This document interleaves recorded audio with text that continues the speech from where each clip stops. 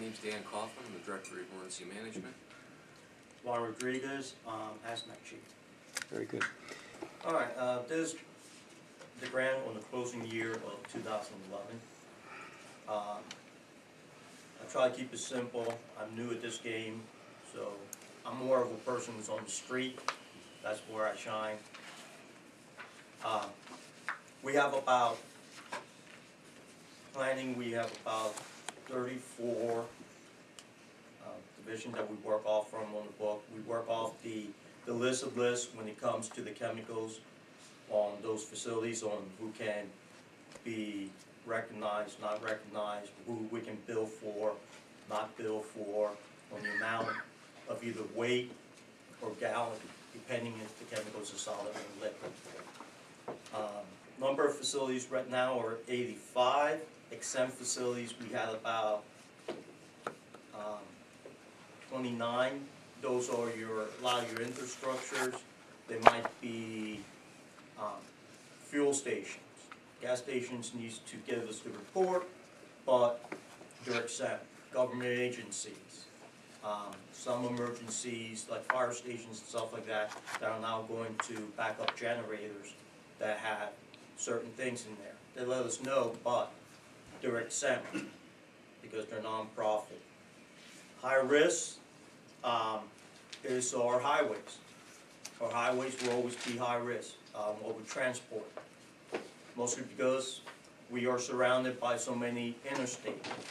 We deal with 3 major interstates because we have state highways that we deal with. Because we are divided, the county's divided by Norfolk Southern.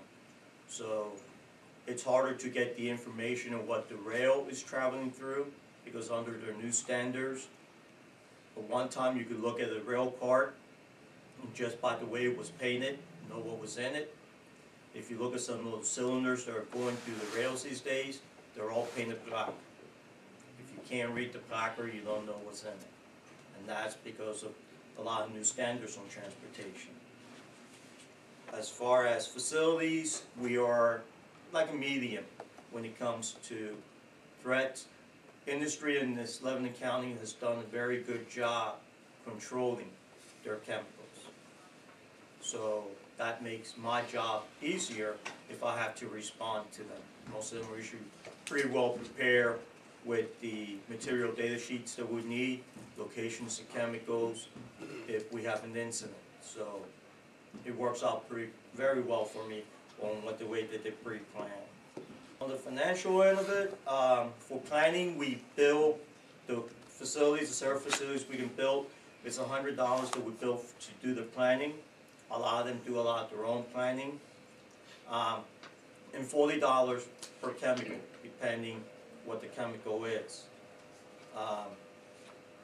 Chemical that was reported in feeds under Act 165 was about $7,800.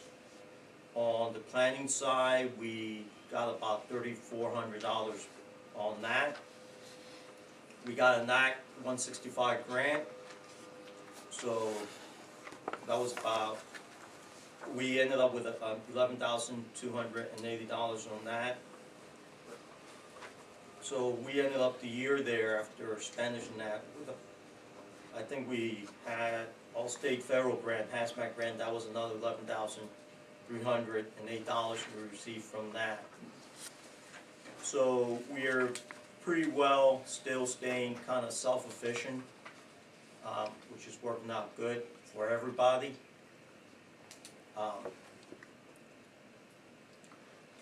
As far as grants coming in and that. The problem with grants is that you have to submit, timeline, verify, and that. And that's something I'm learning right now as we're going along. As far as training, we train both within county. We meet every Wednesday night and do training. Everybody's welcome to show up on them. But I've only been on the job, you guys know, just a couple months. So right now I'm on the paper part of it, figuring out what the need of the team is, mostly what's the need that we can provide to the county with the changes that's been going on in the county. Approve submitting this report or this certification. You're certifying the numbers that Juan just talked about to submit to the state. Okay. I'd like So to moved. take a motion and a second to accept Juan's report and And thank you. Any questions? If not, all in favor? Yes? Aye. Aye. Wait,